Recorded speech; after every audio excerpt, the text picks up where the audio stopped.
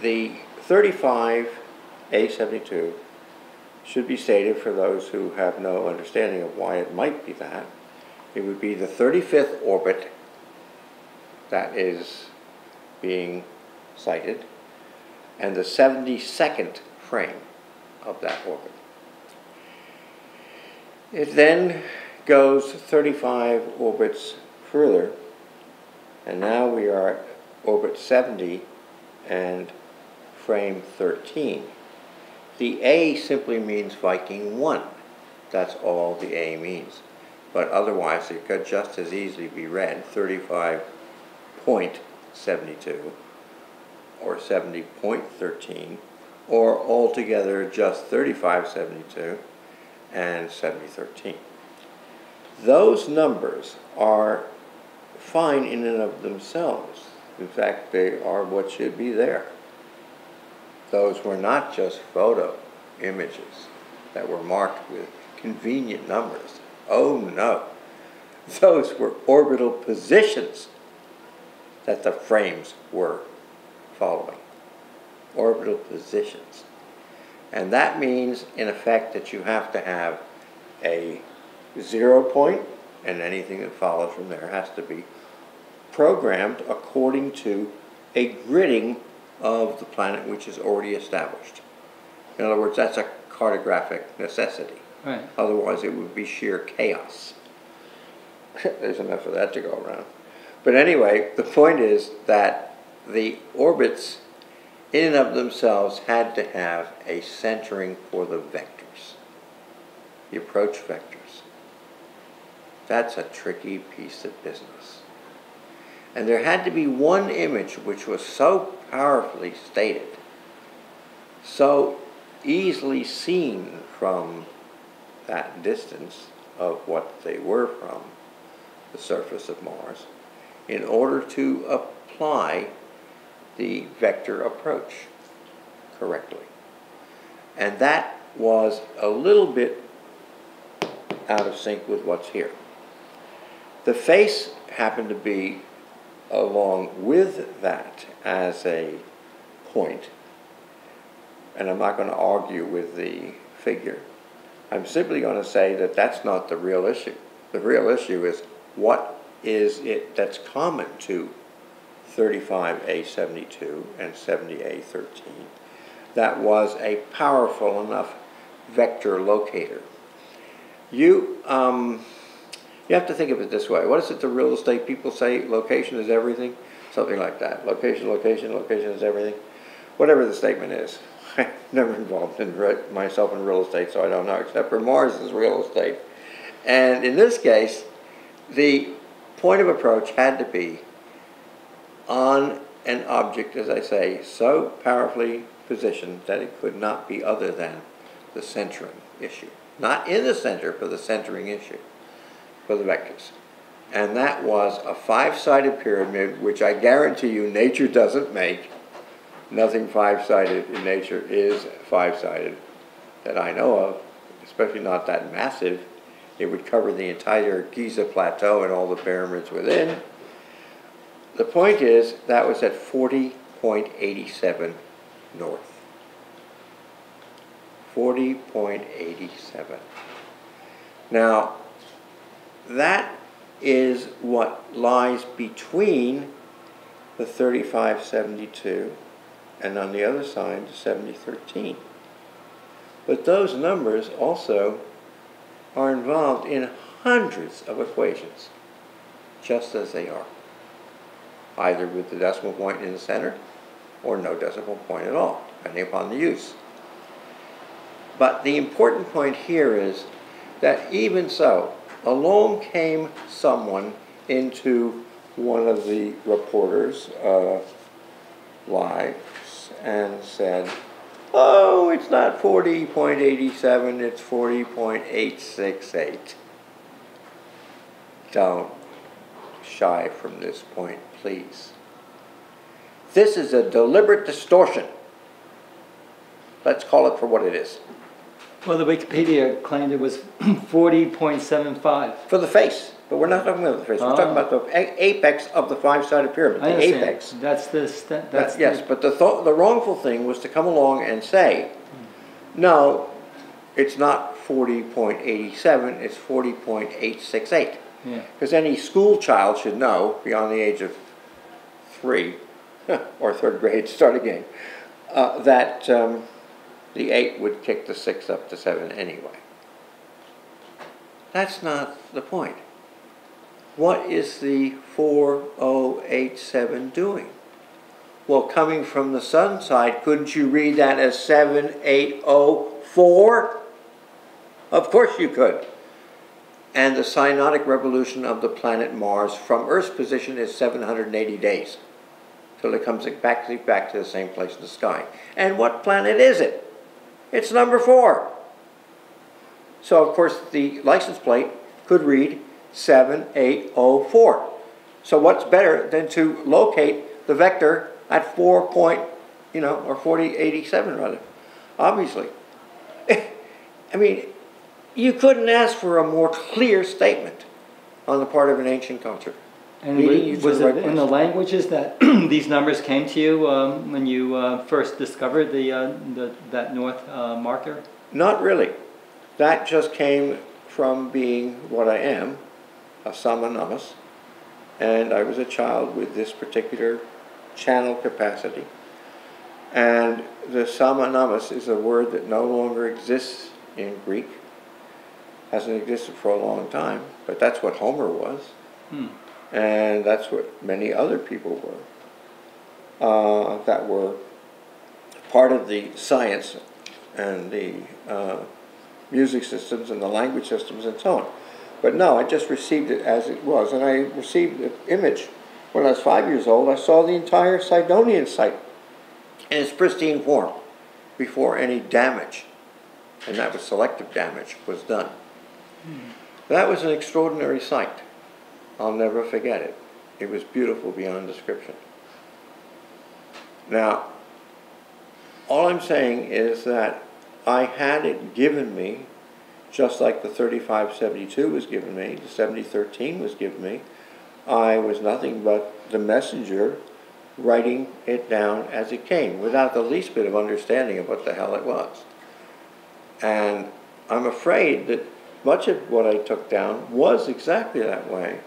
The frequencies and the alphabets are a thing apart, but they're connected. They're just not in that particular calculation. What this was simply, flatly, a place in the latitude, regardless of what would be east or west of that. It was still north 40.87.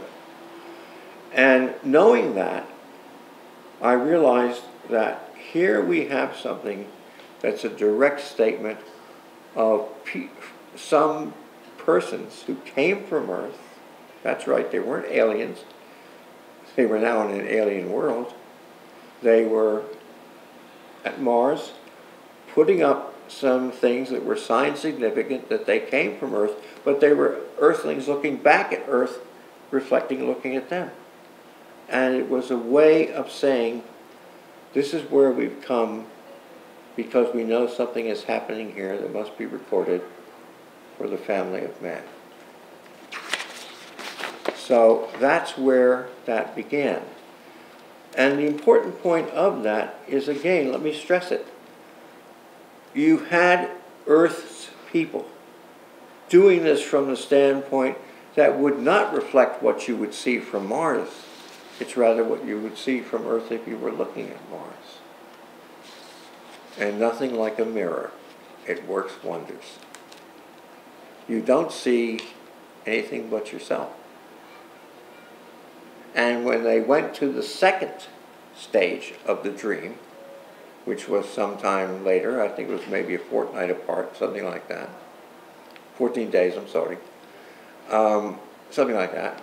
But remember, I'm a 5-year-old child. I don't remember everything. The time out of mind, in this case, was close enough for me to have in the second dream I received as this samanamas. By the way, the word shaman descends from that in a Siberian form. Saman namas. You can hear it's a palindrome. But the version that everybody knows is shaman, which is like, you know, a medicine man or a priest or whatever. You know, it's descended from there.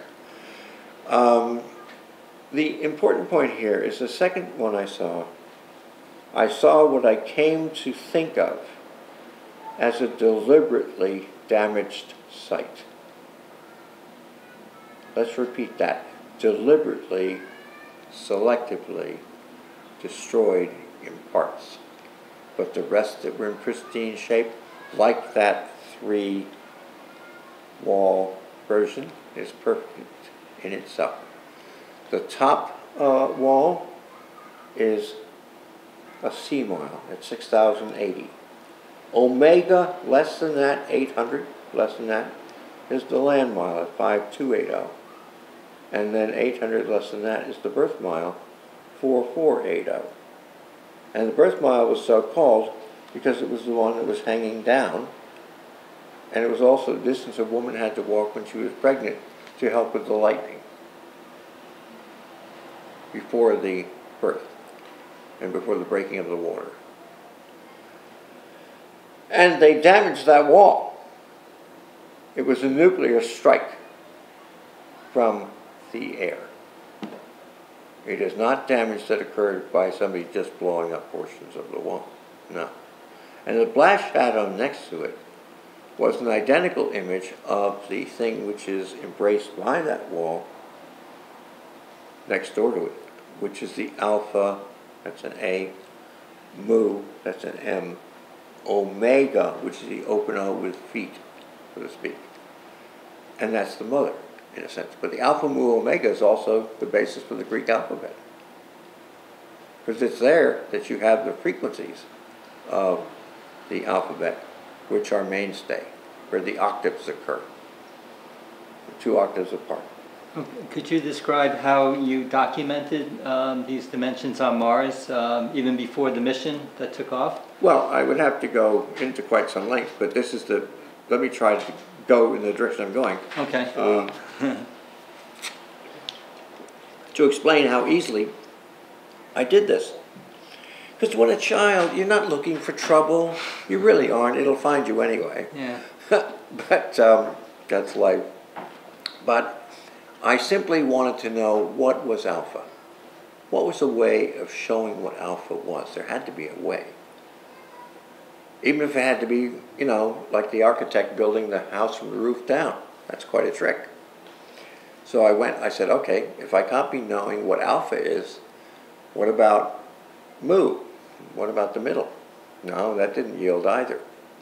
So I said, well, let me go to omega. That's at the top in a sense, but also at the bottom. But remembering the words of Jesus, because I was a good little Christian kid, I said, he said the first shall be last and the last first. Well, I certainly knew what that was all about because I was one of the shortest in my class. And I was always at the end of the line anyway, trying to see around all the tall boys. But anyway, it was this. I looked up and I said, okay, what are the standards? Here we are on Earth. Who's closest to the sun besides Mercury?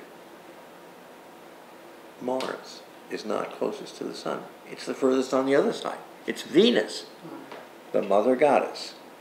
So I said, aha, Aphrodite. I did not pronounce it like Aphrodite, as my family and so many others did, because I used to say Aphrodite without her nightie. Yeah. And so sometimes I get myself in trouble for that. But it was that Venus was on one side and Mars was on the other. But since Mars had the governance of the area being furthest away from the sun, Mars had to have the alpha position. Besides, who didn't know the term alpha male? I didn't know anybody calling it an alpha female. So anyway, I simply said, okay, take 780.584, the synodic revolution of Mars on one side of the point, and we are the point, the observer. Put the point where it belongs, and then have 584 over here, the female. So 780 times 0.584, or even if you did it the other way around, it would work. What you have is 455.52. And I said, oh, all I have to do is take away 100 for the scale. 10 times 10. Take away. It's 355.52. That's omega. If I divide it in half, it's 7.76. If I divide that in half, then I find alpha, and alpha has to be paired numbers right across. They have to be all 8s, so it was 88.88. And it was a perfect match because what is sidereally 88 days in the sky? Mercury. And then I put together Mercury. Oh, this is all misleading because that's all Roman names, so we don't need that for the moment. We need to hold with the Greek. Hermes. And what do we know about the connection between Aphrodite, or Venus, and Mercury? Aphrodite and Hermes, hermaphrodite. It's right in the English language, coming from the Greek. So I said, aha, they must have married those 2 times. 225 sidereal for Venus, that's the time it takes her to go around the sun, and 88 days for Mercury. That's 313. Well, what happens with 313? I said, we don't have any measures that apply to 313. But then I thought, take 1,088 feet per second. That's approximately the sound at sea level, given certain atmospheric conditions and locations, but certainly around the belt of the equator. 1,088 rather, and I noticed something about that too. Remember, I'm just a kid with an inquiry. I can't get a question or 2 answered, so, or 10, 1, 2, or 10. I can't get them answered by anybody, so, and now the books aren't helping me, so I say, well, 1 plus 8 plus 8 is 17, ignoring the 0, because mathematicians do. And I said, if you multiply it, it's 64, and 17 times 64, it returns 1,088. So it's sound and resound, or echo. It's a hermaphroditic concept. So therefore, the 313 divided into the 1,088 must give you a constant which holds true, regardless of how many times you incrementalize it up to 3. It stops at 3. Well, we're the 3rd planet, aren't we? So the logic was placed. And I simply said, okay, from there I know the rest. All I have to fill it in is by the 12th root of 2, which will be the distance from every semitone to every other semitone. All white and black keys together, tell your cat that. You can't make a mistake, honey, here you go. You know, and so this is the idea that I go by. And then I start applying it to measure. It is at that point that I say, wait a minute, it's not just there for frequency location of strings. I don't believe that for 1 New York minute, so to speak. That expression wasn't around in that day, but that'll do. I simply was now in the position of devil's advocate, saying, did the Greeks really leave all of this and also something on Mars that would indicate why it was given the title of the god of war? And Aphrodite, why she was supposed to be the vamp on the ramp? You know, this is bad stuff I'm saying, because this is a miscalculation of all of the wonderful things that may have been the case before the atmosphere of Mars collapsed. And are they trying to tell us something? And is this something anti-nuclear? This is when I'm 5. I had quite a bit of time to think about it until 1945. 3 full years. And those were very full years. My grandfather took me in hand. That was my mother's father. Schwinn, which we pronounce throughout America as Schwinn. Same family as make the bikes. They're my cousins. Although I never had a Schwinn bike and didn't want one. It was bad enough that they called me by my mother's maiden name because she was so famous as an illustrator.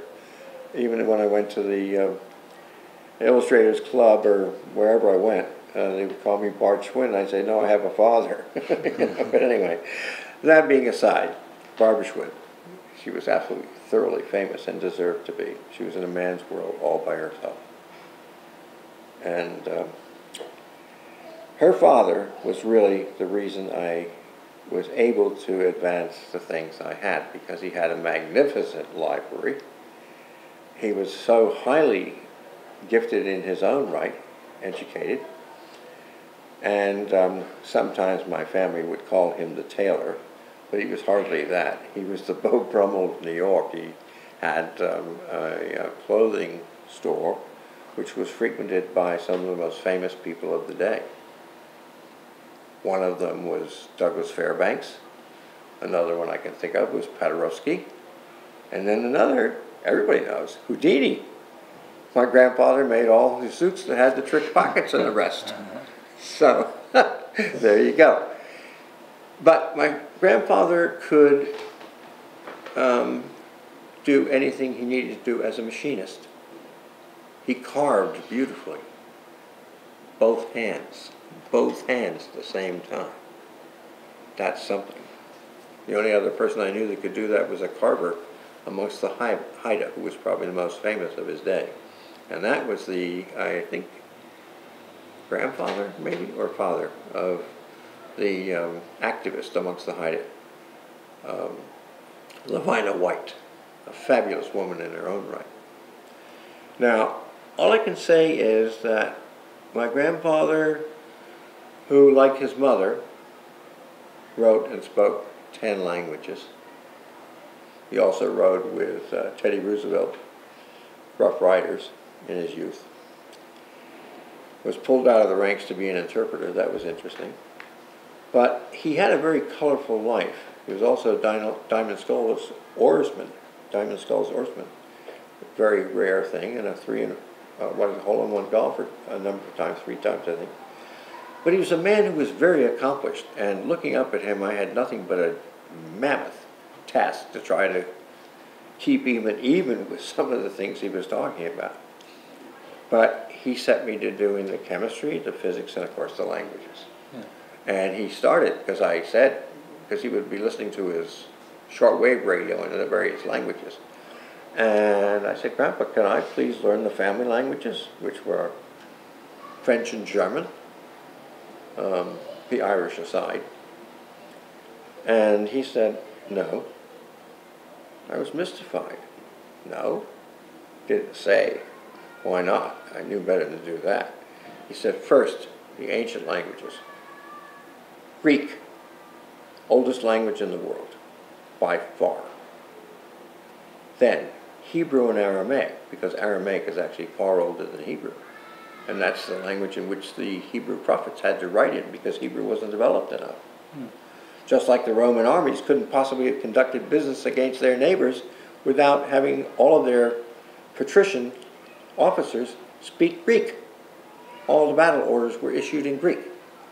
They were not in Latin, because Latin was too few in words and capacity for any subtleties to speak of.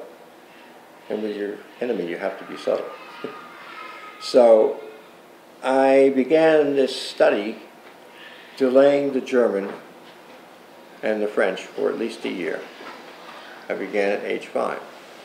And I definitely was very early set upon the Iliad and the Odyssey. Now, right there was the clue about Mars. Because I saw some people actually had counted out the lines of the Iliad in Greek. It doesn't do any good to count it in translation, because that's going to be a completely different number every time. In Greek, it was exactly 15,693 lines. The Odyssey was 12,109 lines. And I had heard these disparaging remarks about, well, Homer was so old he didn't have the energy to write anymore, and things like that. Silly, stupid things to come out of otherwise intelligent people. And I simply said, no. If you add them, it's 27802. In other words, the 2 on the one side would be solar. The 2 on the other side would be lunar. The 780 in the middle, the monkey in the middle, was what we see as Mars appearing in the sky 780 days later. What is the subject? Is it a Sunday afternoon in the park? No, the subject is war and all the ravages and horrible things that happen with war. And so I looked at it from the standpoint of also being a guide as to what was actually on the surface of the planet somewhere. And the more I looked at it, the more I saw a connection with that which was nuclear. That's what began it. And then the investigation of the language allowed me to place names, deity names, all the things that were in place for us within the histories that were being totally ignored. The names were there, the languages were there, but nobody gave it a thought. We just inherited stuff, and it was boring at that, or so it seemed, except for specialized scholars. Not true. Not true at all.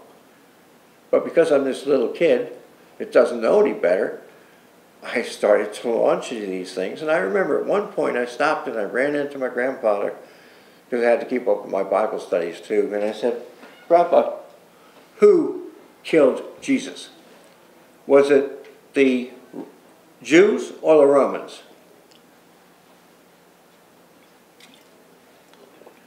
He said neither. I was stunned by the remark, but said nothing. Waited. Power killed Jesus. It doesn't make any difference what agent was exercising that power. It was power. And that's what's going to destroy man. The bad, horrible use of power. And that is really driven by something called the ego, which I know by this time you know what it means, coming from the language background that you have at your command. And I knew all right. And it wasn't too much later or longer before Dr. Robert W. Wood, an amazing scientist, amazing personality, he happened upon me in the East Hampton, Long Island Library. Wood had seen this global type thing. It looked like a Dutch oven with rainbow colors all over it, which we did cover to some degree, but not the actual measures. And he stopped and asked, "Son, what is that?" And I said, "Oh, it's Greek." I said, "But it's an indication of the abuse of light and the challenge to the statement in Genesis 9:11, I do set my bow in the cloud and it shall be for a token of a covenant between, and so it reads. The point was that the rainbow was the covenant and we had broken that covenant. And we had now used something nuclear to do so. That was the covenant, the use of the splitting of the atomic bomb. Well, that was the major break of the covenant, yes. The thing that was so obvious and in your face. Yeah. And we had done it with Hiroshima, with 235, and we did it with 239 to Nagasaki. Right.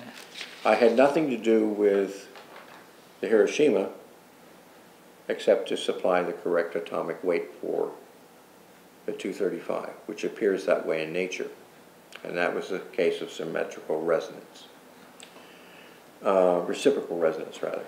The point was that, going back to what you were asking about, I had to show Dr. Wood that I had already considered the source, in a sense of Mars being the source, and I had placed the innermost moon at 5,820 miles from the center of Mars.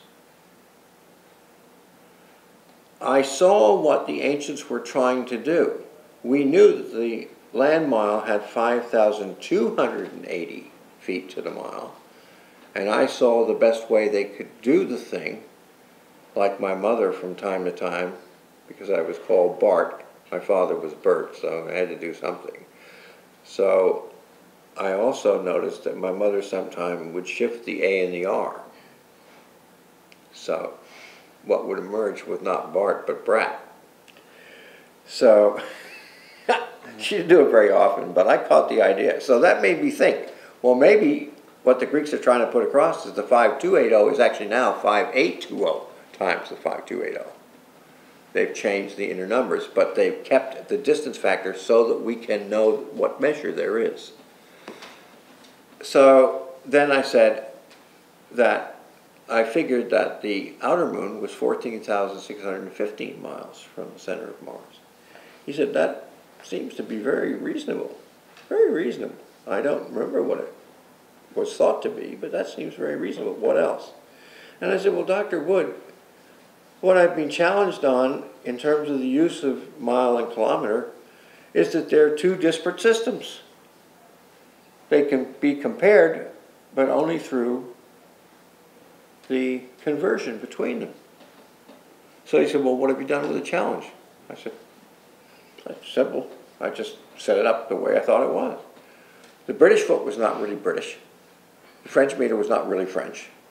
They were inherited measures from the Greek, because it was there a long time before it ever found its way to Britain or found its way to France. And I said, I'm helped in this by the fact that the British foot really comes from the solar year. He said, what? I said, you heard me. Solar year. That's the basis. And the French meter, said he. I said, yes, that comes from the lunar year. He said, oh, now I've heard it all. What do you mean? How is that possible? I said, well, you take 10 solar years at 365.24, just advance it by 10, or 2 times 5. In other words, the 2 hands and the 5 fingers on each. Because that's man doing the count, like counting hands on a horse, same idea. I said, and then the monkey in the middle there is going to be pi. Which pi? I said 3.1416. He said, so you agree with that? I said, there's nothing wrong with it. It's absolutely standard. Nothing wrong with it. He said, well, how did you achieve the understanding of that? I said, well, I didn't do it the way you're supposed to do it. I took 22. Well, first of all, I took 3.1416, and I decided if 3 plus 1 plus 4 plus 1 plus 6 is 15, well, somehow between 22 and 7, the 22 over 7, there had to be somebody that said a minus 5, and then a minus 5, and a minus 5 coming to the 15. He said, what do you mean by that? I said, well, 22 minus 5 is 17, and 17 minus 5 is 12, and 12 minus 5 again is 7. He said, so what? I said, well, 22 times 17 times 12 times 7 is 31416. All you have to do is put a decimal point in each one of those, 4, and you've got 3.1416. I've never seen that, said Dr. Wood. I've never seen that. Do you realize that you have just given the most simple formula that has ever been devised for pi? I said, no, doctor, I'm not aware of that, but thank you for telling me. Because now I know that I have some reason to suggest that that's the way it was used over and over again before it became standardized as or written out as 3.1416. So anyway, what you do is you take the solar year 10 times, you divide it by that pi of 31416, and then you divide it again by the solar year, the lunar year, I'm sorry. And he said, and I said, it's 3.280823. He said, that's palindromic. My God, that's palindromic. And of course, that's clear proof that conversion that we've always used at 3.2808 and chopped off the 23 is proof that the systems were made at the same time. And you're right. The inheritors are the French and the English. You don't have any idea what you've done, have you? And I said, not really. I was just trying to search for some answer as to what the Greeks were saying and why they did what they did. That's all. And so he said, all right, tell me more. What do you take the size of the Earth to be? I said, palindromically? Oh, I know what the Greeks said. I can't tell you if they're right or not, but I think they must be. It's 131,484,131 feet. So the 131 is on either side of the center, and the only thing that changes throughout is the center. He said, well, what's the median measure? What's the middle measure? I said, oh, that's the one that gives the rise to the whole thing. That's 262. And 262 by half is 131. And then 222,000 less than that, just as with the first being less than the 484 rather. Same thing, that's 131,040,131. He said, so you just told me right now that the basic Earth is 24,902, 24,816, and 24,818. I don't think anything could be any different than that. That's beautiful. I said, yes, but it's Greek. It's not the nations that have carried the banner for, and we have to give them credit for doing that, the metric system and the English foot.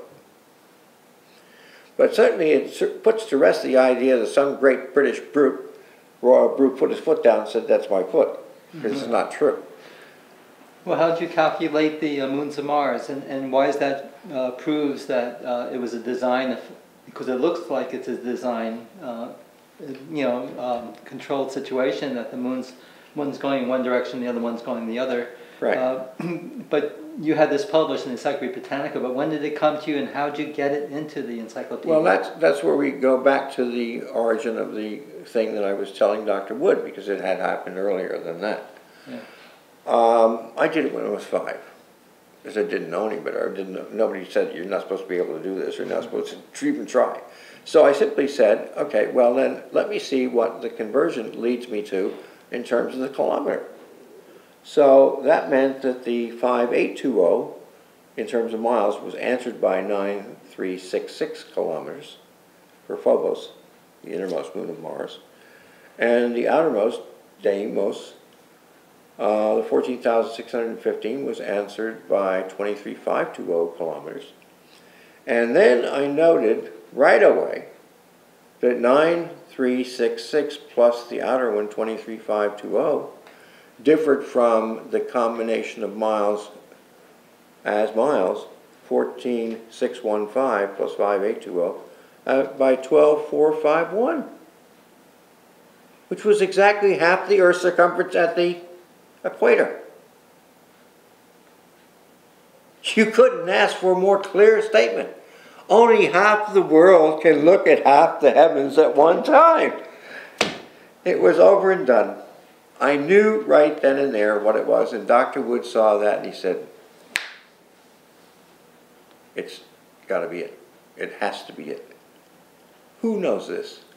And I said, well, one of my grandfather's former clients. I can't remember his name right now, but I'm terrible with names, Dr. Wood. Honestly, I would maybe call you Dr. Tree the next time. I'd make the association, but that's as far as I'd go. I said, he's a client of my grandfather's, I know, but because of the stock market and other things, I think the shop was closed, back in the 30s sometime. But he worked at the Lick Observatory, and there was an astronomer there named Hammond Wright, who was very interested in the measures that I gave for the Martian moons, kilometer and mile, to this astronomer who was a former client of my grandfather's. Oh. And he said, oh, Hammond Wright, I know the name. He's a very honorable gentleman. Did you attach any concerns to the publication or anything? I said, no, just that they be published together. He said, for such small moons, that's unlikely to happen. He said, I will call Dr. Wright, and I will put it to him since he is one of the great Mars experts. If it's going to be published anywhere, that's the way it has to be.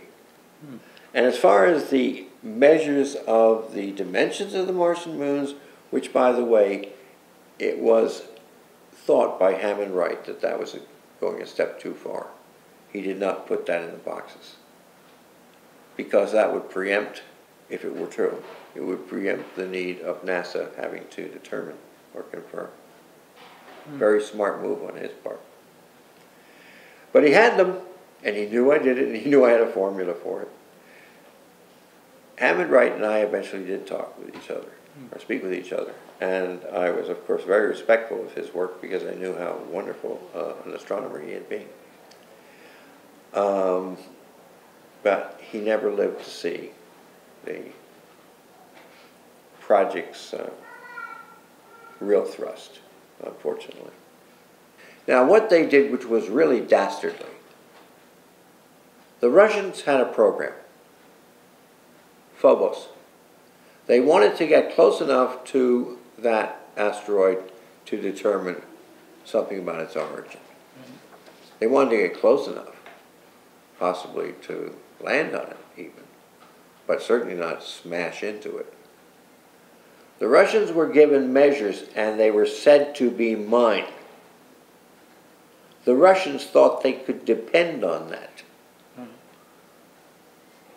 Their mission was deliberately destroyed. And our guys were looking right at their consoles and watching it happen. And tell us about when you heard about that. Some years had passed, I can't remember how many. I try not to think of these things. That's why you have me around. Yeah, but some years had passed, and there was a big meeting at MIT. And at the last minute, somebody called me and said, "Bart, would you please come, because there are some Russians that would like to talk to you." I said, "Well, I'd come anyway." We were invited, but nobody did that. He said, "Well, I'm doing it now. Hop a bus, come on down, if you can do it tomorrow." Tomorrow? Tomorrow. So I went down to MIT, and indeed, the Russians that were there, one of them very senior, came over and said, "Mr. Jordan, I'd like to ask you a question. Why did you deliberately furnish us with false measures that ended up in the destruction and the loss of the mission?" I said, "Sir, I wouldn't do such a thing. Can you furnish me with those numbers?" "Yes, I have them here." "I was going to ask you to sign them." I said, "Sign them? For what purpose?" He said, "Because if they're your measures, I'd like you to indicate that." I looked at the numbers, I said, "Not a one of them is within a, never mind country mile, try a continent." I said, "No, there's no comparison between these numbers and mine." "Who gave you these?" He said, "NASA." And they sat right there at the consoles and looked at the whole thing happening and just didn't even crack a smile or anything, and just sat there deadpan, in effect. And then they said, "Oh, isn't it too bad?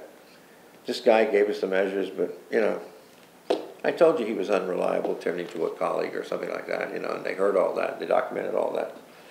So I said, "Well, actually, no, mine are in Britannica, and they've been there since '66. He said, "They're in Britannica? What are they doing in Britannica?"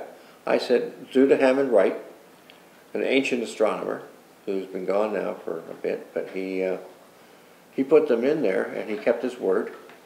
The kilometers and miles are recorded correctly." And I said, "And there's no notice of their being mine, since the data taken mostly from the Naval Almanac or something such as that." And I said, "But that's what, you know, I wanted.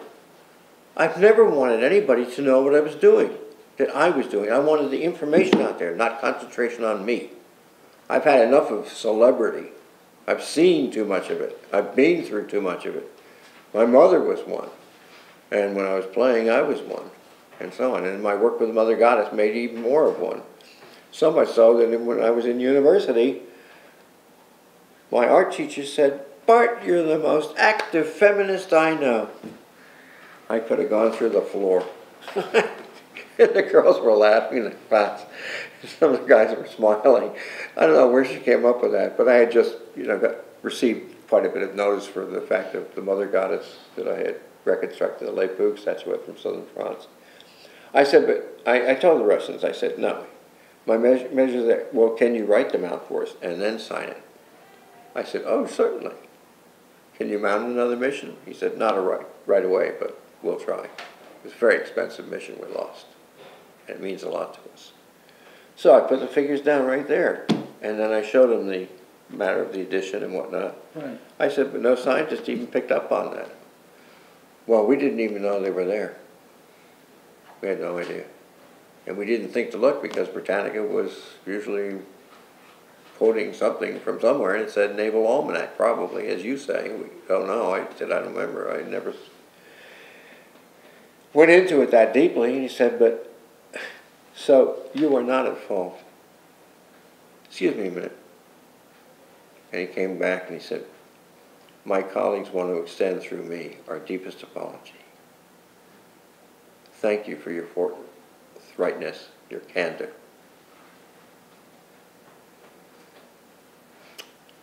Your countrymen don't really value what you've tried to do.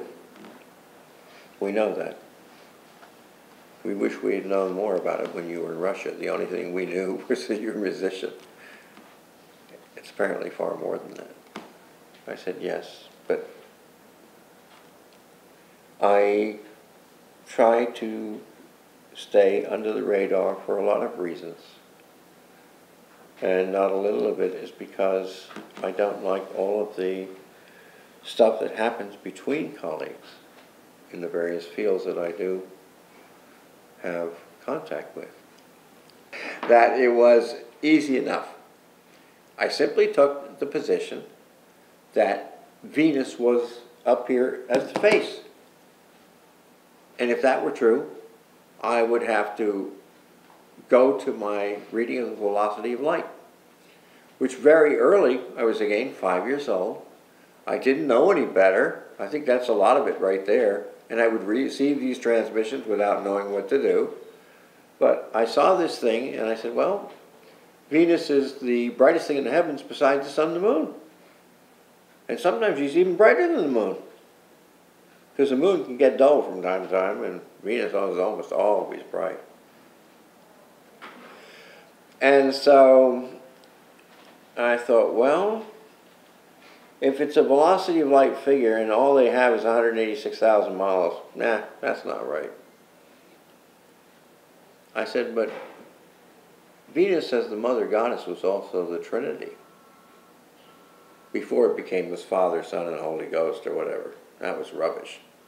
That was a makeover, a macho makeover, as usual, of something. It was the goddess's province. She was the morning star, she was the evening star, and she was Venus proper. Yeah. Leave it up. That's it. Stop all this other stuff. But the Catholic Church, well, I was a Catholic, so I know all too well. Anyway, the point was, I simply said, okay, so either she's 584 as morning star, evening star, or she's double 5, double 8, double 4. If you put either one or the other over 3, the answer comes up real quick. The second choice is right. It was double 5, double 8, double 4 over 3. What does that equal? Pardon? What does that equal? 186,000, but beyond that, 281.3 Repetan 3 Trinity forever.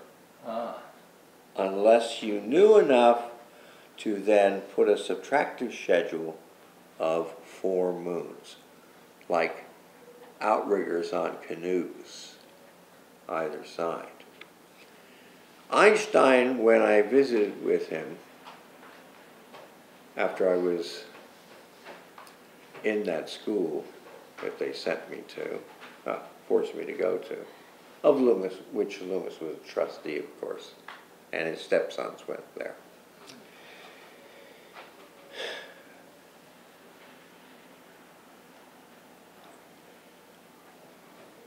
When I got there with the priest and the rabbi, who were friends, and they were both interested in science, tremendously so, and that was the basis for their friendship. One was a Catholic priest, the other was a rabbi. Both of them very young. I wouldn't go see Einstein when Lawrence wanted me to. No, I didn't want to go see him at all. He was a great man. No, no, no.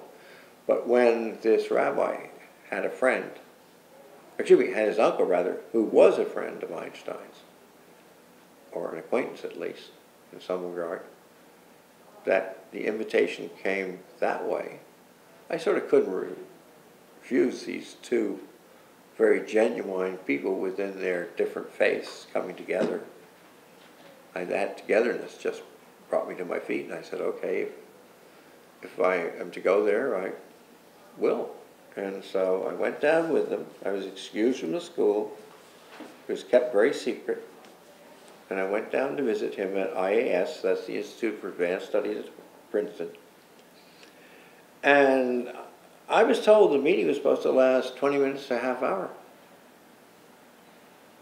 We were together in that room for 6 hours with one glass of water between us. And that's the truth. One glass of water between us. Drink to that. I had come to the meeting with a 35-page paper, replete with footnotes, which I don't remember how many pages those were. He said, well, the main interest I have here in a moment is your velocity of light. Put it on the board, if you will. The moment I put 5, 5, 8, 4 on the board over 3,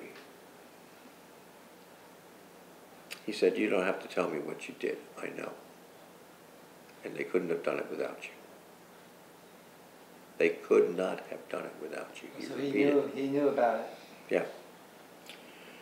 He said, I had a forecast of this paper, and he said, actually, I already had some abstracts from it. But the velocity of light was not one of them. Anyway, most of what Einstein had to say to me, he was more comfortable in German, and that was fine for me because I was fluent.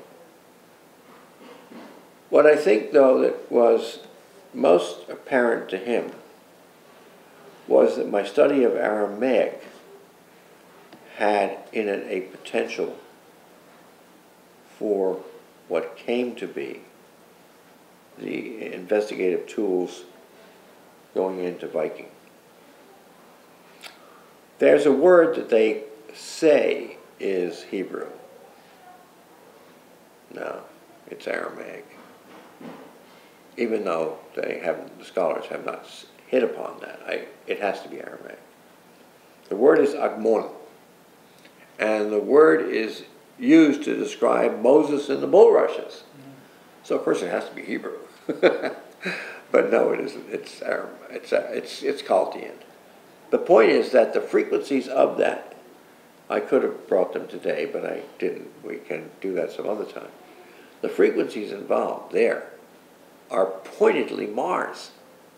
You couldn't miss it. You got 780, you got 26 for iron. You've got exactly what was produced in, I made no mention of course, at the time, but in Nera, since you mentioned, it's exactly that same frame. Well, Einstein, when he saw that, he said, so the story itself is a way of preserving the idea that the cattail reed was not only related to what was used by the scribes to write. It was also because these are how tall did you say? I said on average about 2.5 meters. He said, well, it'd take 2 of me, but or something like that. But he said, so you're saying that those common reeds that grow in the swamps, which backs up the story of Moses and the bulrushes, that is actually not only related to the scribes, but it's also the unit of measure. I said, yes, and I suspect there's a site northeast of Mexico City called, by the Spaniards, because they had tin ears, Teotihuacan, but it's Teotihuacan, really. And I said, I suspect very roundly, because that means cattail reed in a sense, that it's also referred to as Nazareos. He said, what, Nazarene? I said, that's correct. He said, but how could that be? And I said, well, Dr. Einstein, it comes from the fact that it was the Basque engineers that gave rise to that great complex. And they used to wear a scapula, more or less, I don't have it right here, but which represents this site. Much like priests wear scapulas now, but this was devoted to the goddess. And that's what the summary of those numbers are. He said, explain. So I launched into what I considered to be the model of what was on Mars, focused on a particular latitude, which was 4087. And I gave him my reasons for it. And he said, and you say you've seen this. I said, yes, sir, I have. And you've seen it in two conditions. Yes. One, beautiful beyond description. The other, damaged. But let me use the word selectively, because I think it applies. And these were nuclear strikes from the air. The other that was in great abundance was the destruction just done by the runaway condition of climate in the collapse of the atmosphere. So you have great piles of sand, you have wind blowing everywhere, and you probably have the onrush of water in various streams or with rivulets in the stream that came from such powerful destruction when the atmosphere collapsed. And he said, what are you telling me? I said, well, I guess I'm telling you that my life is probably going to be taken up with trying to make people aware that it's going to happen here. If we don't put these nuclear things away, doctor, we've got to put them away. And we've got to try to survive.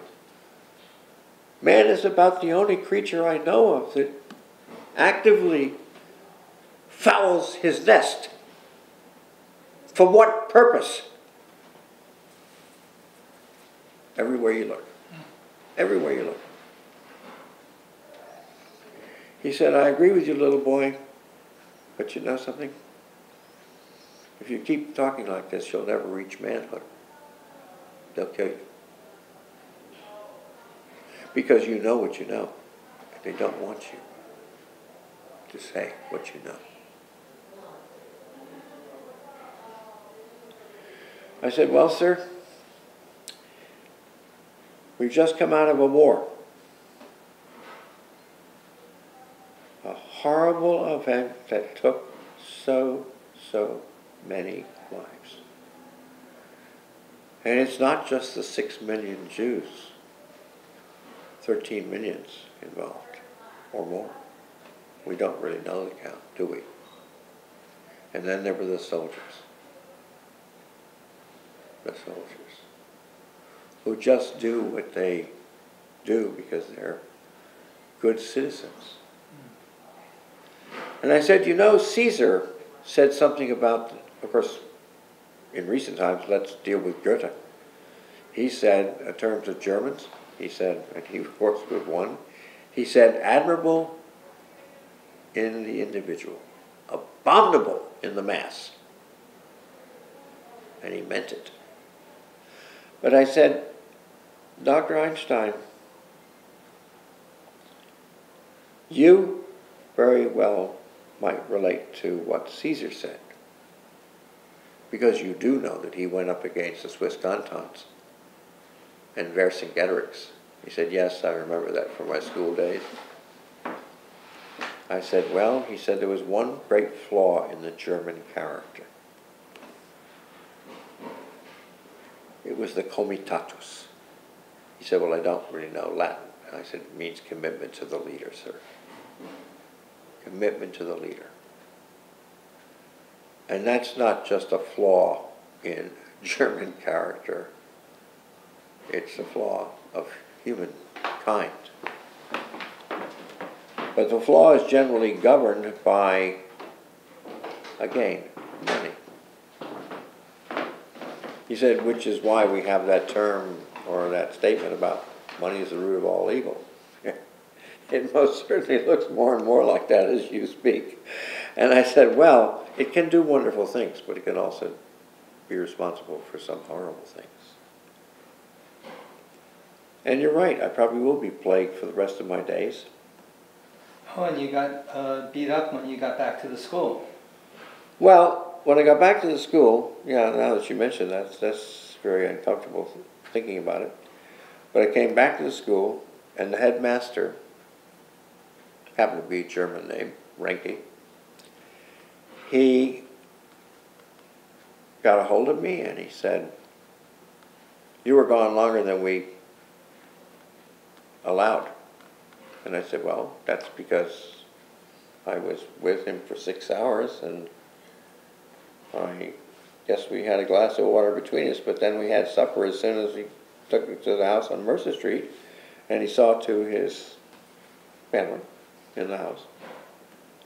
But his girl Friday, more or less, Helen Dukas, put together things very nicely for us and read him portions of the document that he had put aside for the moment because he liked the way that she had a clip at which she could read things.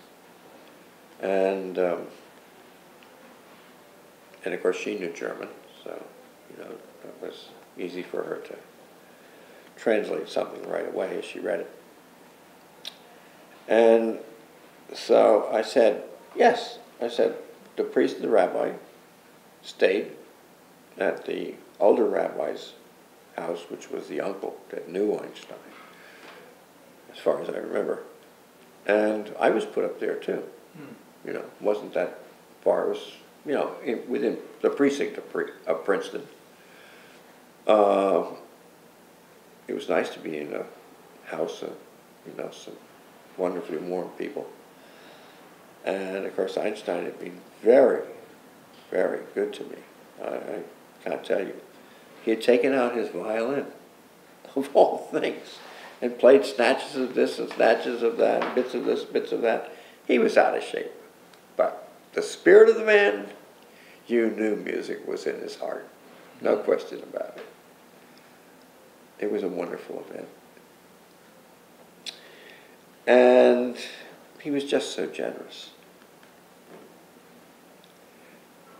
I remember, too, that he had a little poem he had made up in English, and he was quite determined to say it. Actually, he handed me a little card that he had written it out. And it was in English, too. He said, if I am one stone, because German is Einstein, eine, one, Steinstone. If I am one stone, you are three, you are Trinity. Now, he had prepared that before I came. So he already knew that even without the formula for the velocity of light, I had to be the one that did what I did. He had that much of an abstract. Communicate to them exactly what would happen within the explosion. Well, he had been told that I had likened it to something that was very unlikely to be likened to. Did I say that right? He said that you claimed that it was like a raindrop. And that's why that picture that Dr. Wood saw. You had said that there's an angle of refraction for entrance. There's reflection on the back wall of the person who's looking at it.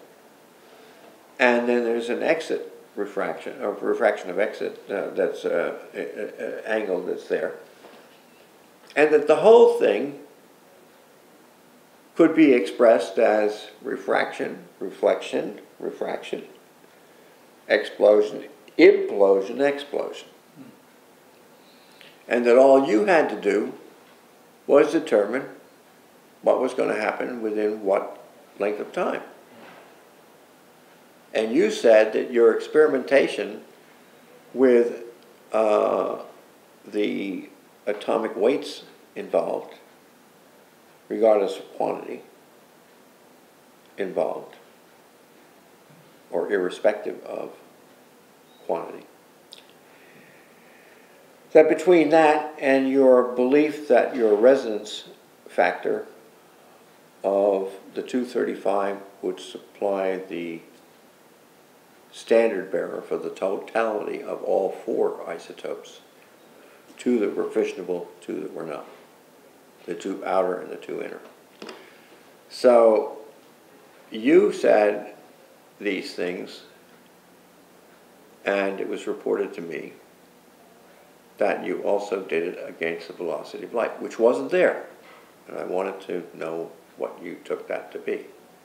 But he said what was there was the fact that you could confine it to 15 milliseconds. And he said, frankly, I couldn't believe that. How would you possibly know 15 milliseconds? And that before that, there was a arc point at 6 milliseconds. You could also define by meter and by foot if you had to. And I said, yeah, that's what Dr. Wood saw. He said, well, that's what was said. That's what was communicated to me. Will you show me now? And I said, do you really want to see that? I said, it came to be something else. Because bombs were made of both. He said, yes, I want to see it. So I showed him, and he said, well, I see what you're saying. That it wouldn't have mattered whether you used 235 or 239. The result would have been the same within the 15 milliseconds, which is why you confined it to that. But you had said not to use any of the 235. Can you tell me why that was made? And I said, because we will need it someday. But now, it makes no sense to talk about it at all, or to speak of it, because it's no longer there to use.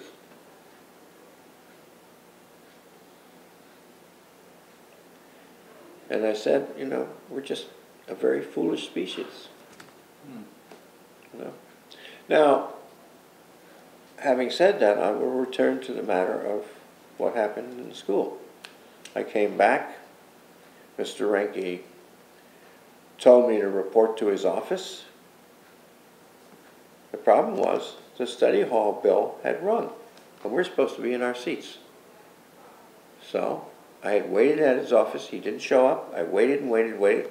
And finally, Miss Professoli, the little Italian girl who was his secretary, she said, you better get to your seat. I'll tell him that you waited. That wasn't good enough. She could tell him whatever she wanted. He wanted me to wait there regardless. But he could break the rules, but not me. I was given my instruction, so I left, and I was sitting in my seat, and all of a sudden, a big hand grabbed me under the throat, pulled me from the back with the other hand, and I was jolted out of my seat and made to try to regain my feet as he dragged me along. I told you to wait for me, and you didn't. And he dragged me into his office, dragged me past Miss Professoli, and then he said, bend over. I knew what was coming.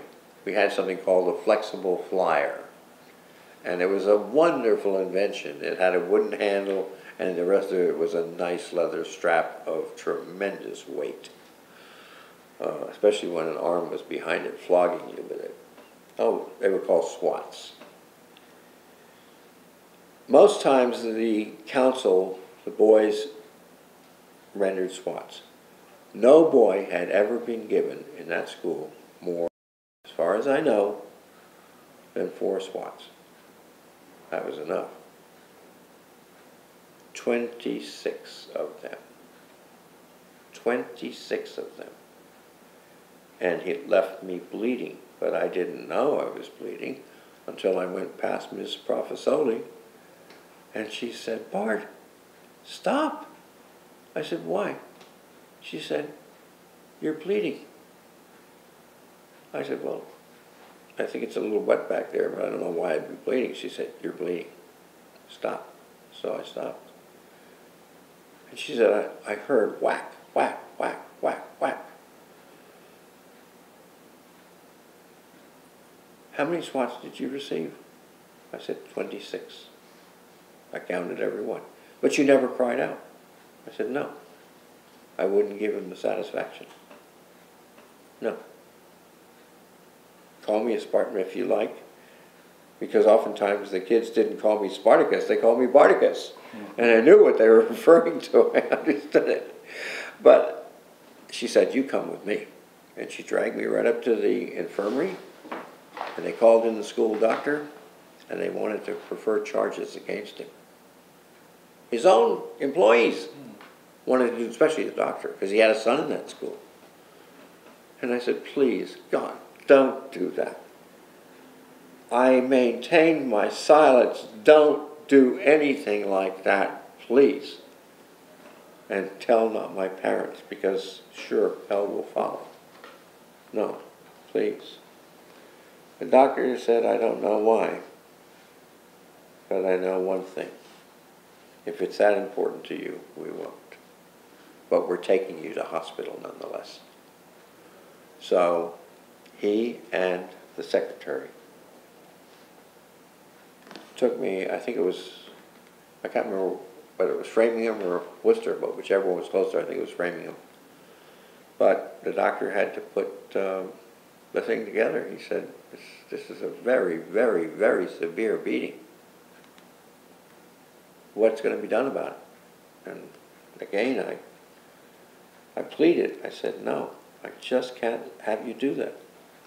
I can't have this come out, because everything else will come out with it. And I can't permit that." And of course, what I feared for was never mind myself, but I feared for my family's life. Because I thought Loomis would keep his word, or at least the word he'd given me. And how do you tell a 10-year-old at that point even, I was 10, beaten or otherwise, that, "Oh no, that's not going to happen"? You can't tell somebody like that, something like that. Because I saw the evidences of how rageful he could become. So I just bore with it. But I bear the scars, you know. Because I'm just using the photos I was given.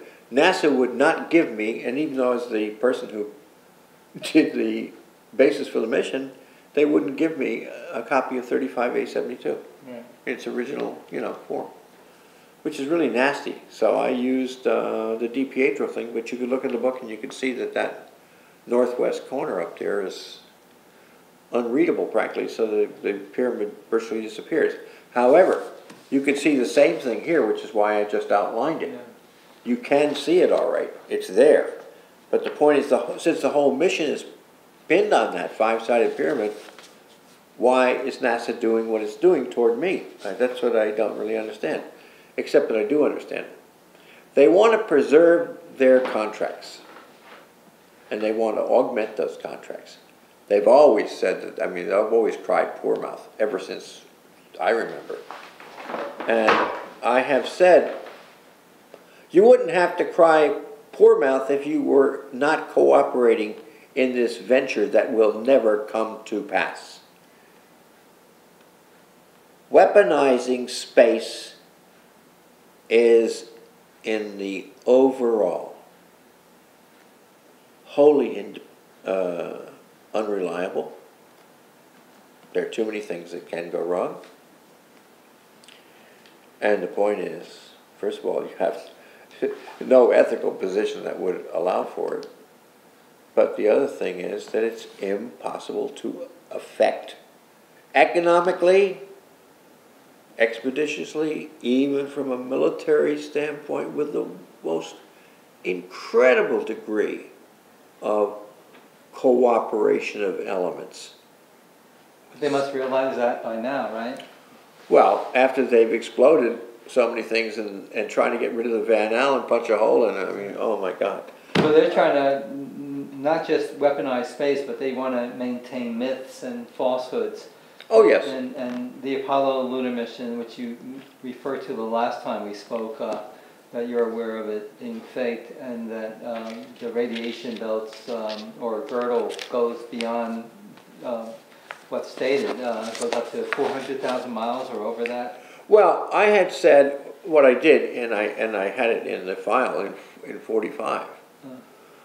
But I was talking about it in or with relation to the vector element of where Cydonia was. Yeah. I was treating it in that vein, saying this is what information we have. Why don't we hold with that? Yeah. I mean, here you had 3 missions. 2 of them probes of Mars. The mission Mariner 9, I mean, of course, there were backups behind that. Yeah. Because if you did it for the one, you weren't focused on the final one, really. It just happened to be 9. And by the way, they published Mariner 9. They published a whole booklet on it. I mean, book on it, not a booklet, but an actual book. And they were so embarrassed by what they had for one of Mariner 9's principal jobs was to determine the actual dimensions of the Martian moons. Mm-hmm. Because those had not been done. Right. Except for me. Right. I had done. That's the Flyby News challenge. We were trying to get someone else to give us another explanation of how that got in the Encyclopedia Britannica. Right. Well, that was not there. The dimensions were not there. Yeah. Hammond Wright held those back because he said, you can't do that because, there's preemption here. Oh. And the mission will never take place. Oh, I see. So we did it to protect the ignorance that was there. Oh. Because if we didn't, the mission would have been scotched. But once Mariner 9 had done what it did, they blew 4 of the positions out of the water. But this one brave individual kept the other in place. I think it was a woman. I wouldn't be a bit surprised if it were a female, because would a male think that it was that important to preserve Aphrodite? I rather doubt that. But once she saw that measure, and I'm assuming it is she said, oh boy, the whole basis, the entire basis, had to be. And she would have been right. If I'd had a chance to talk to the charmer, I would have told her that. Now, the 2 moons are in a very unusual place, and you're saying that relates to a harmony of spheres? Can you describe that in relationship to these moons? Well, it's there, but in an indirect way. It's not directly there, but it's what is directly there is what is the activity that those moons are forecasting with what is already here. Uh-huh. So we should have been able to look at those moons and get from them the information that I gave you in encapsulated form. They were saying to us, in effect, when you actually can get up here and look at this, you're going to see some commentary, very heavy commentary on the nuclearity or the nuclear effects of what you're engaging in, because this is part of what we had come here to do before the atmosphere collapsed. And the Bible, in a way, says that in terms of going from Adam to Noah. The flood of Noah, not Noah's life entire, but the flood of Noah, which is 1,656 years. Now, that's well known to a lot of people. A lot of scholars know that period, but they don't know what it refers to. Well, somebody should have just divided it by 4. That would have been helpful, because then it would be 414, repeated 4 times. But the 414 would be the position on a musical string or a tether going up the line. 101, Mercury. 212, Venus. 313, Earth. There you are. 414, Mars. Up through 919. Very simple. It added up to 4635. And now you look at the Martian moons, which were 1818 minutes and 4:59, the fastest thing in the solar system, Phobos. And then you look at the two girl moons, which were not known until I said that they were there.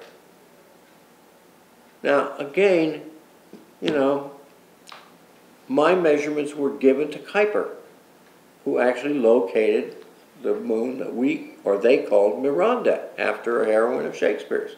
That's lovely, except that really to the Greeks was Harmonia. And the thing which was, I just think it was discovered the same year as Phobos and Deimos, the one they call Cleopatra, 216. Yep. And it's supposed to be a dog bone. No, really, it's a horse bone. It's the tibia of a horse, not a dog. But I mean, you know, if you're looking for bones, that's one thing that the Greeks would have owned too. Yes, a horse bone. But in any event, it's 323. Now, I don't remember how many authors were on that egregiously written article, but they did not quote the thing correctly. They gave a time, and it was a general time, but it's like they did with everything else. You know, they took the most foolish expression of the number and put that there, just the way they do things. It also told you nothing. But the 323 would tell you everything because it was obviously symmetrical again. Palindromic. So if you added up the 1818, the 459 of Deimos and Phobos, and then not Harmonia, because that's the 2035, but the 323, which is the dog bone, so-called, Inomra. It's Harmonia's name from the other direction. Yeah. You can hear it. Harmonia, Inomra. I mean, how much difficulty is there to that? But it's a reflection of one or the other. That's the point. Well, that's 2358, and the total of 2277 and 2358, the combined times, 4635. Exactly the same thing of going 111 all the way up to 919, and that is like the strings that hold the planets together and make of it a package that we can look at. I tried to get the Astronomical Union business turned around, because to say, look at how confusing this is to children. Just like not being able to explain the difference between a tetrachord and a trichord. In fact, trichord is no longer in the dictionary. It doesn't exist. It's in the Greek dictionary, but nobody else's. Trichordos. You know, 3 strings. Okay. But here you go. I said to the august body of these brilliant astronomers, I said, why do you make Earth 1 and Venus less than 1 and poor little Mercury less than Venus? I mean, it's fractional. Children cannot deal with that. I have taught little ones, plus I have some. I said, no, Mercury from Earth should be the measure. That's 1. Venus is approximately twice the distance. Earth is approximately 3 times the distance. And Mars is approximately 4 times the distance. Then you puddle jump, because you have the asteroid belt. Mars is the last stop for the basic proportion. But then you go to Jupiter, that's 13 away. And then you go to Saturn, which is 25 away, which is why Saturn is the standard bearer for the Greek alphabet, because it has 25 letters in it. I would go crazy trying to talk to these people. And then I said, you know, you jump to something else, and then something else after that. The total is 277. But if you have it in those proportions, and you see it, children can take a ball of string and knot it up and knot it up and knot it up until they come to the end. And then they can drag it around the classroom and say, I've got this and I got that. I mean, they love this kind of thing. I did it with little kids, and they were happy to know that they had something. They had a planet in their hands on the string, and they could walk around and say, I represent so-and-so. And so it works. And I said, why not do that? Because in the end, the cultures that gave you all this did. And you are failing to carry the information so carefully preserved for thousands of years. How can you as educators take this position? You're robbing the people of the common thing. And Voltaire said, Voltaire dit, les bons sens n'est pas si commun. In other words, the good sense is not so common, Voltaire said. He's right about that. Voltaire dit.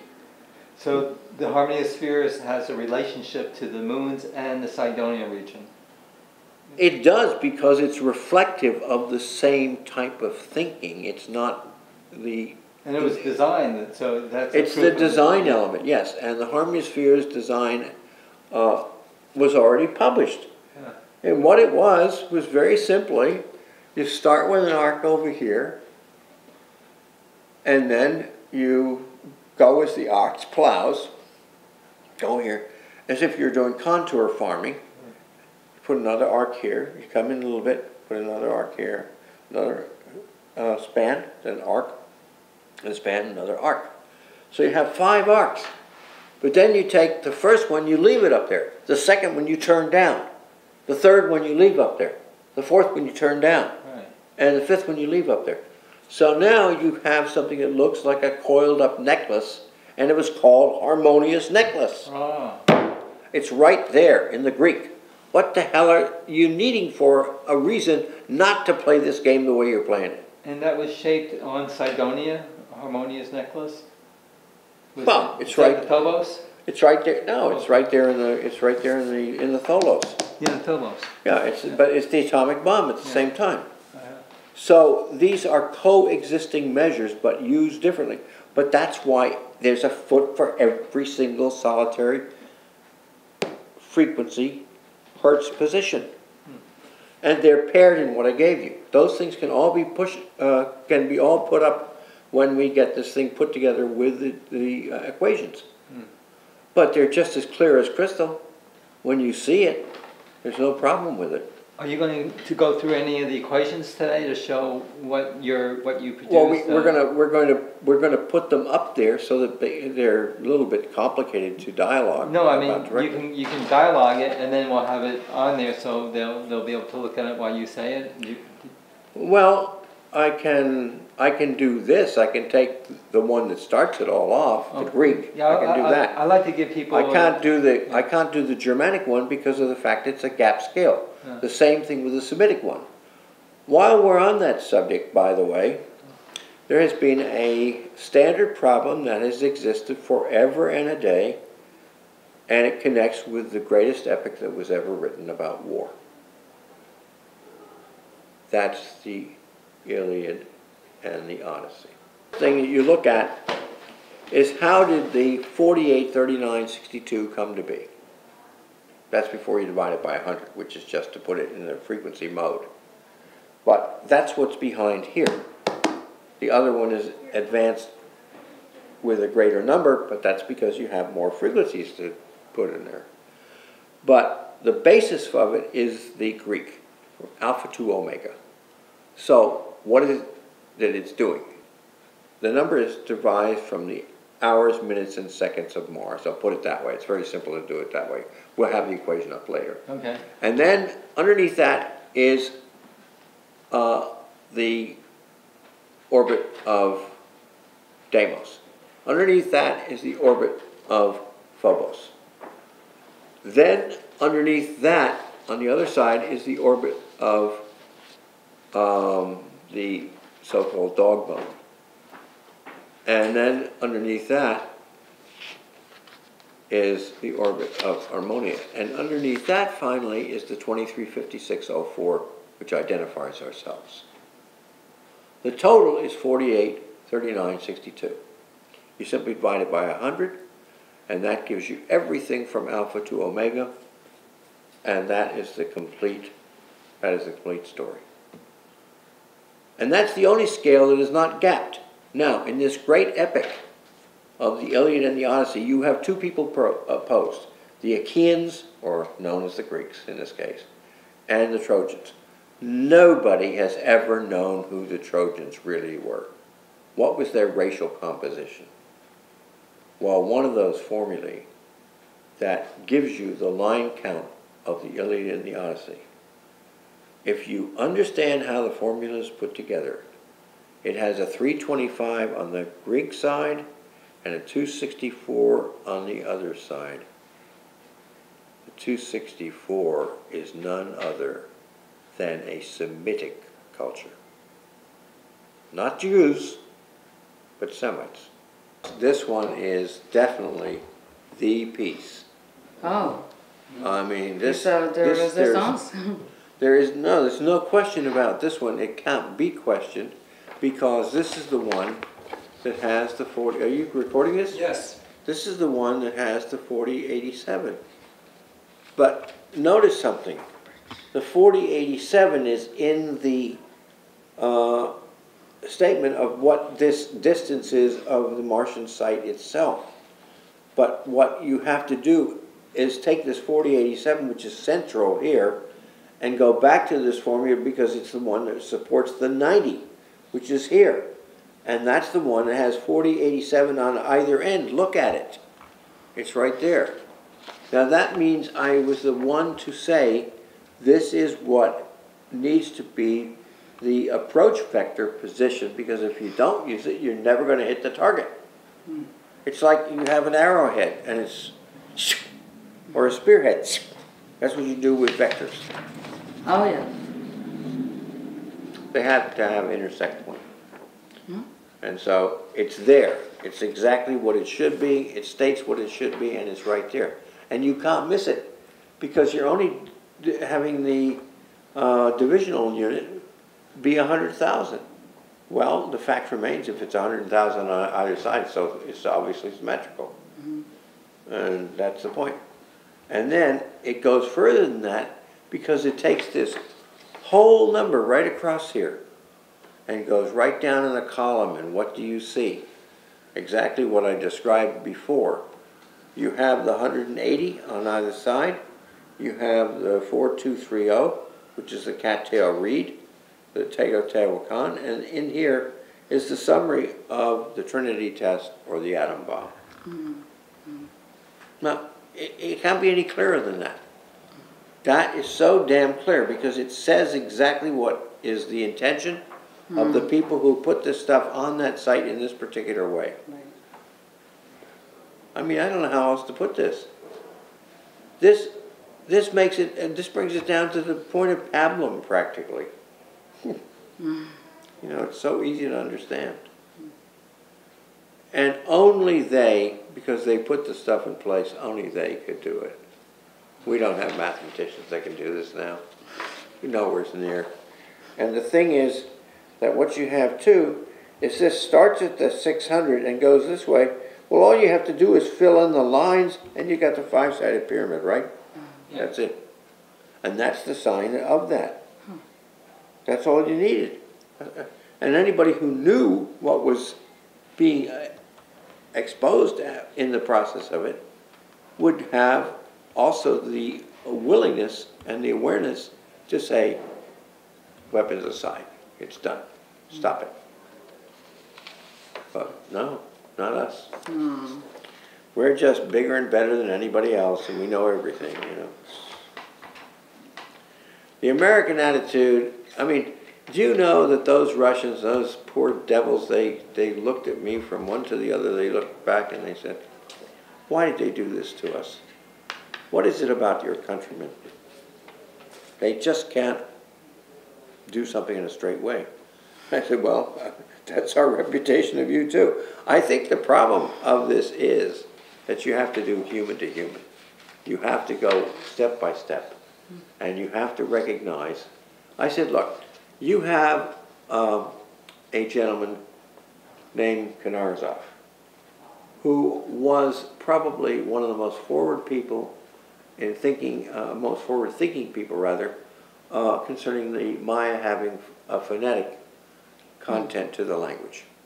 And in the actual illustrations of the glyphs, he was ridiculed over and over by Western sources. And I told Proskurikov, I said, it's a pity that I don't speak Russian. I tried to get in contact with him in Leningrad, several times, and that was not possible. I tried. But I said, Tanya, I believe in what he's saying, and I've got the best reason in the world. And she said, what's that?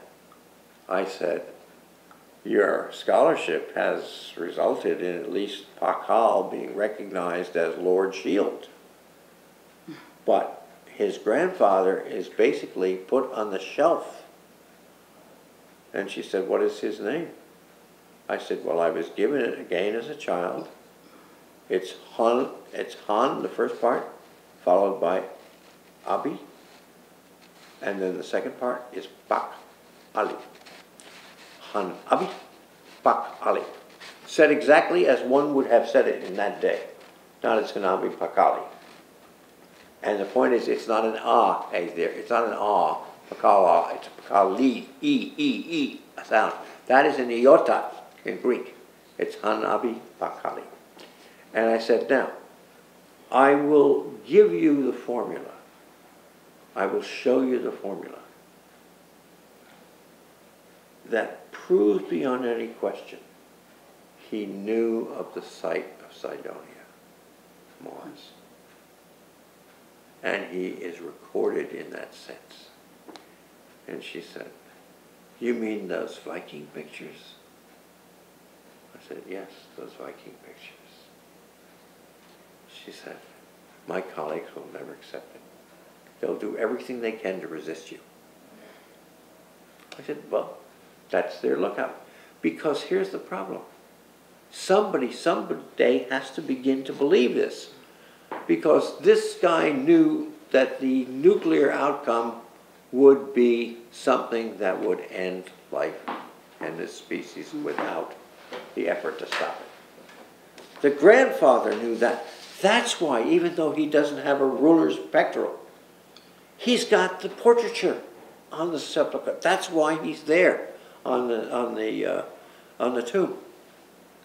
She said, well, that has never been answered by my colleagues. They don't understand that. Because if he's not the ruler, why is he? I said, because he was the Samanamas. He was the one who knew. He was the seer. I said, and that's what really accounts for the Temple of Inscriptions. And she just was blown away by that. She said, well, already you've told me more than anybody, and you're not a Mayanist, and yet you know. And I said, well, that's right. I don't even know how to say good morning in any Maya language, of which there are probably about 31, something like that. And she said, well, you got that right. Well, anyway, that's the story. So, apart from this, which is perhaps the most important thing to establish, this in itself has another equation connected with it, which is very powerful stuff. Very powerful. I just didn't include it here. But this is the one that directly tells you why this is what it is. And the whole thing is a case. You see these columns every single time they're arranged the same way. And what they are is examples of reciprocal resonance. In other words, this number here then goes down this way. Haven't you seen that? Every single one of them does the same thing. It follows the pattern of the Greek key. These go across, these go down, these go up, and this goes across again this way. Would you consider that proof? And can scientists that would look at that, if they spend enough time looking at those formulas, would they see it? Many of those people would go, oh, that's a coincidence. That's just a happy little coincidence, and then they would dismiss it. They won't look at all the consequences. Huh? Yeah, that's the thing. And as I said, I met an astrophysicist this weekend that said that. Pardon? I met an astrophysicist, and I mentioned about you and your work, and he just said that it's numerology and a coincidence, Well, of course they dismiss it, because they kind of, but the one But thing... he hasn't looked at it yet, even. Well, of course, well, he doesn't have to look at it. He already knows I'm a charlatan or a phony or something, in his mind. the fact remains that all you have to do is take this little item and hold it up to the event itself. Never mind that. Just hold it up and look at it at 16 milliseconds, even though it's a little outdistanced. The basic frame is exact, and the 6 millisecond is in here. That's the thing that threw. That's the thing that threw Lawrence completely. He said, "How was he able to do that? How in the world was he able to do that?" None of us had any idea that it reached an arc of 180, except when we saw it on the frame. Well, we'll probably end this program with your remembrance piece. Can you talk about your creation of that music piece that is a memory of Rosalind? Well, actually, what happened there, it was the 18th of December, 1968. This is way off the subject of Mars and the like, but I was called suddenly by the executive secretary, not typist, but of the Guitar Society, Martha Nelson, a very tall, beautiful individual who looked a little bit like Celeste Holm, but even better looking, I think. And she was somebody who was a mainstay in the society, classical society, the classical guitar society in New York, Society of the Classical Guitar. I got it right eventually. And she called me and she said, "Bart, the Waverly concert is supposed to be having its premiere performance with us, but the person that was supposed to play in terms of introducing this program before, in other words, another player before they're coming out, can't do it." I said, "Well, what is it you're asking from me?" And she said, "Just come, but bring your guitar." So I said, "Okay, I got it." I got there, and not only was Segovia there, my teacher, but there was Saint de la Mata, Ray de la Torre, Mario Escudero. I mean, just about every bloody guitarist who was a great instrumentalist on his own was there, and the women were there that were good, and very good in some cases. And then there were also some of the jazz artists, band guitarists that I had amplified their techniques, that played for ABC, NBC, CBS. They were there. I just threw up my hands. I said, "Martha, I'm not prepared for this." And she said, "You are. Just play." So I went up there, and Segovia was right in front of me by about 7 or 8 feet. And so it went on, and I'm looking out there at this august body of my peers, and I thought to myself, what do I do now? So I started to play a basic program, Greek, medieval, Renaissance stuff or whatever. And Maestro, after about 7 or 8 pieces, which was like about a third of the program, said, "Momento, por favor, solamente improvisación."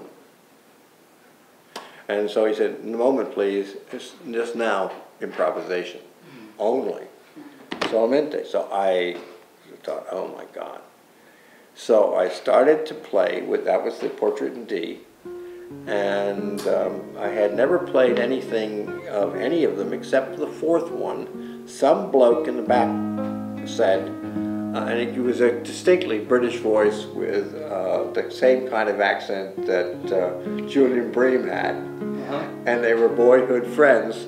And she, "Ballet antique, please, ballet antique."